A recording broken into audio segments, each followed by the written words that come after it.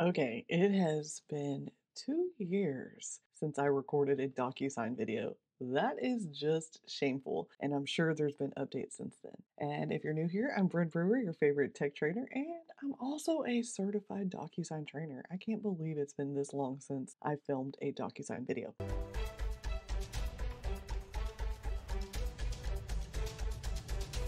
So today I'm going to walk you through this command and DocuSign workflow through KW command over to DocuSign and then back to command again. And this is going to be for my market center, but it will help you in any market center. You just have to abide by the documents that your market center requires. If you're in Houston, this video will really help you. And if you're in my market center, for sure. But let's get into it. Okay. So the first thing you're going to need is you're going to need your command login. You're going to have to get in there and you will have to log in. The second thing you're going to need to do is go to your name in the top right corner, click on settings, and make sure that your DocuSign is connected. If it's not connected, you need to make sure and get that connected before you go through the rest of this video. The second thing you need to do is you need to go into DocuSign. You need to go in and log in. And I'm not in Command anymore. I switched to a new tab and I'm in DocuSign. Let me make it bigger for you. You want to click on your name in the top right or your initials or your photo, and you want to click on preferences when you get there. You'll click on this integration button on the left-hand side, and you want to make sure you have these providers. If you don't have 3 providers, if you're in Texas, then you'll need to do that. And you'll click the add provider button. I think this is also relevant for Georgia, the Northwest, California, Oregon, so Texas Realtors, Georgia, Northwest, California, and Oregon. So make sure if you're in any of those places that you come in here and you add your form provider. In Texas, you need to add Realtor and Texas Realtor, and it's going to ask you for your NRDI number, your National Association of Realtor number. You can get that in your MLS or your association profile. You can get that from your NAR profile. Either way, you need that number in order to get your forms. Okay, once you've done that, your forms provider will show up here and you can proceed with creating opportunities in Command and connecting them to DocuSign. So let me go back over to the workflow after you've done that. And the first thing we want to do is create or find our contact within Command. This step is almost irrelevant, so I'm going to skip it because we're going to go to number 2 and I'm going to show you a cool new step. Number 2, creating and finding creating that opportunity. So I'm going to go ahead and click on opportunities and then I'm going to click create opportunity. It's going to make sure that your market center is in, your team is here. And if you are on a team, make sure it's there, especially if you're the rainmaker, because it's not always defaulted. The opportunity type. This field you cannot change if you mess up. So make sure you're putting in the right type of opportunity. Listing, buyer, landlord, or tenant. For today's purposes, let's do buyer. And then you're going to put your client in here. So you can either search them, right? Or if they're not in here, you can come and create a new contact. So let's just say, I'm going to call this John Doe. And let's go ahead and just add John Doe as a contact. Boop, right there. It's going to ask you what their email address is and their phone number. You can put it in, you can leave it blank and add it later. And then if there's a co-buyer, you can do the same thing. This is a testing opportunity for me, so I'm just going to put testing. But if it's your opportunity and you know the address they're buying, go ahead and put that at the beginning of your opportunity name as well. For listings, always put that address in there in the opportunity name. But for buyers, you may not know till later. You got your custom tags, your close date, your time frame. You can put all that in, but the only thing that's required to get that opportunity started are the things or the fields with a red asterisk, right? So that's going to be your market center, the opportunity type, your owner, and your commission rate and your opportunity phase stage. And if you're on a team, the assignee. So I'm going to go ahead and just put my commission rate that I charge and the phase and stage. I'm going to leave it at cultivate and watch. And then of course I am the assignee, and then I will click create. Okay, my opportunity did get created. So my testing John Doe is right here. So I'm just going to click and here I am in my opportunity. Once you get in your opportunity, you need to make sure this property box is filled in. It's going to help you later when you go to submit your commission request. And then any key dates. These key dates are going to track against your goals if you set your goals in Command, and you will do that in this report section. Okay, so do that later. And then on your financial information, you can put that in as well. But we're headed over to documents. Okay. Now, when you're in documents, there's a lot going on this page. On the far left-hand side, you have your checklists and you have folders within that checklist. In the middle of the page here, you've got your document placeholders that you need to turn into your market center. It's going to tell you your status, if it's required, and which document it actually is. Over here on the right, you can click to upload a document from your computer, or you can change this to attach from DocuSign or Dotloop, but not until you hit this Start a Transaction button. This Start a Transaction button is what links your command opportunity to your DocuSign room. So you'll make sure that you click that and you come in here and do this opportunity before you ever do any documents in DocuSign. Otherwise, they will not be connected.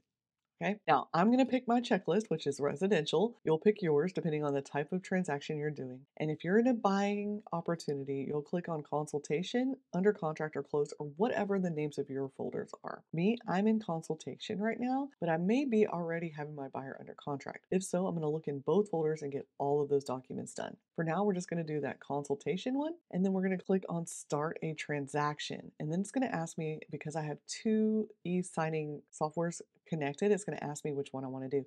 Well, today we're doing DocuSign. I'll do Dotloop. I'll update a Dotloop video for you guys in the future. All right, so now I'm in DocuSign. My room has auto-populated with some forms that I have required. Let me pop over to command on that tab real quick and just make sure. So I need my information about brokerage services, my buyer tenant representation agreement, my wire fraud, and my general information.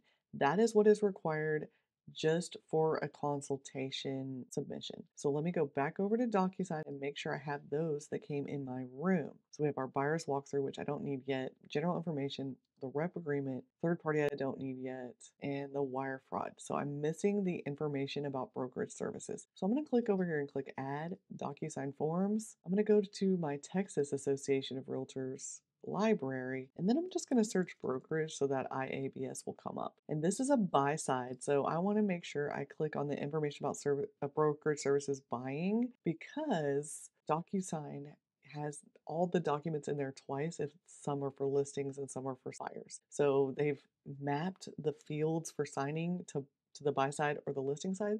So make sure you're putting the correct version in there. And then I can add selected. I know you might have noticed this little box here, and I do have a template, so I can use that now if I want to, but I'll show you just a second how to use a template. So we're going to go ahead and click add selected, and now my information about brokerage services is here. So you can add that template when you add the document, or if it's already in your room, you can right click and click the apply form template option, and then it's going to ask you which one you want to use.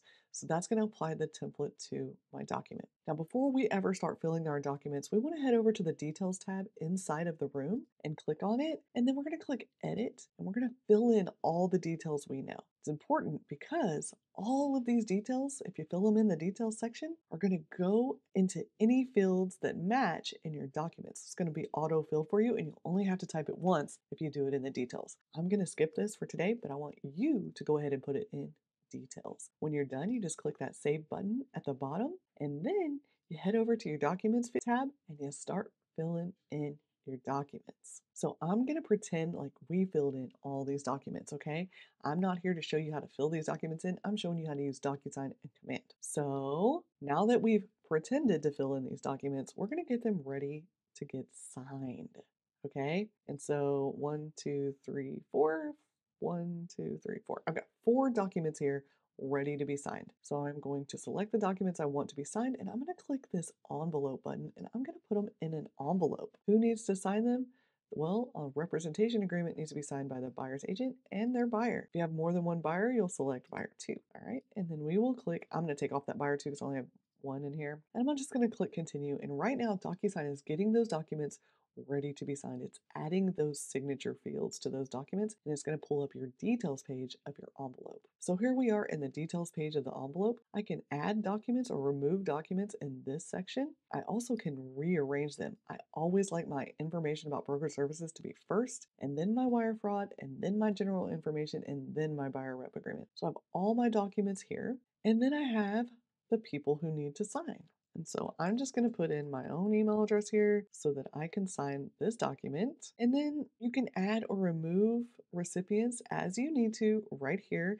You can click this little trash can that's going to remove somebody, and then you can click this add a recipient button to add more people. Pay attention to what they need to do. So these two people need to sign, but you can change, you can add people and just allow them to view it or receive a copy. So maybe an assistant needs a copy of something, or maybe, a parent or a child needs a copy of something their parents are signing. You never know who might need a copy, but you can always send it that way as well. Now, here is the subject of your email that DocuSign is going to send. You can leave it how it is, or you can change it, but this is not the place to explain documents to your clients. This is to tell them about the documents you're sending them that you already went over. Then we're going to click Next.